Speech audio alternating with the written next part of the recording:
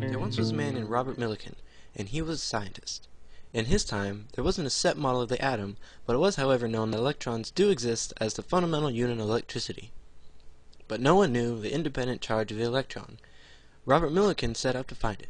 Even though his task was going to be extremely tedious and would probably take up a lot of his time and money, he was determined to achieve his goal. Okay, so here's how it went.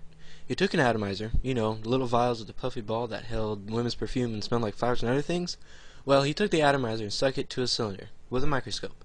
He measured the terminal velocity of the droplets of oil that he squirted out by using a microscope and some formula. Also inside the cylinder were two plates. One had a hole and one didn't, and they were colorful plates.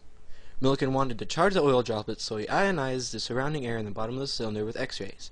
He then connected the battery to the two plates and adjusted the voltage in them until the electrical field strength they created was strong enough to suspend a tiny droplet of oil. It was then easy to figure out how much of a charge one electron held. We have a little drop of oil, and this drop had a weight, mass times gravity. And when it's suspended, this force is balanced by the pull from the plate, which is equal to its charge times the electrical field strength.